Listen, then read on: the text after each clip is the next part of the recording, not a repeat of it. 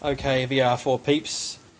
This is all thanks to a guy named James Borthwick, used to work for Steve up at TME.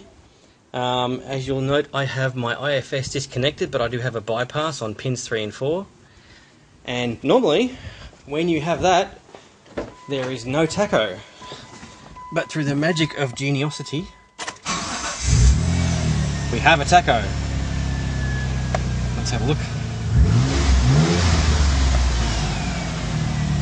So, how does that work?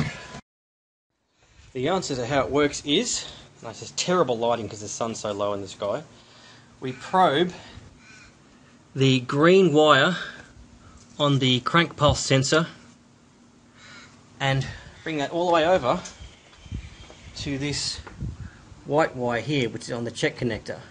You could also probe directly to the white wire here, which is this one, pin 2, on the IFS. It's the same pin. And that permanently removes the IFS from being a source of trouble and keeps your tax signal.